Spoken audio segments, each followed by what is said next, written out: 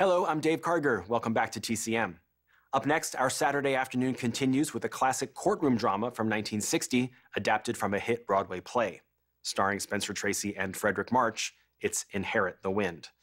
The story is based on the real-life trial of John Scopes, a high school teacher from Tennessee who was arrested in 1925 for teaching the theory of evolution, which locals viewed as a threat to their Christian beliefs. His trial attracted national attention and pitted two strong-willed, high-profile lawyers against one another, Clarence Darrow, who defended Scopes, and William Jennings Bryan, who fought in the name of Christian fundamentalism. The story was first dramatized as a stage play in 1955, and when producer-director Stanley Kramer adapted it for the big screen, he knew exactly which actors he wanted to cast. Kramer had never worked with Spencer Tracy before, but he couldn't picture anyone else in the Clarence Darrow role. He got him to agree to take the part by telling Tracy that he'd get to work with his old friend, Frederick March. The rapport between the actors on set was extraordinary, and celebrities even came to visit the production just to watch the two legends at work. Tracy's performance earned him his 7th Oscar nomination for Best Actor, and he had such a positive experience on this production that he made 3 of his final 4 films with Stanley Kramer.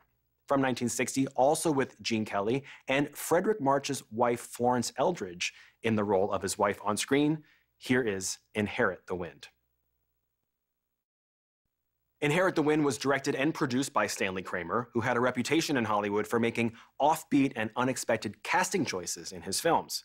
He brought together unusual teams like Cary Grant and Frank Sinatra in The Pride and the Passion, and used actors in genres they weren't known for, like casting Fred Astaire in the nuclear war drama On the Beach.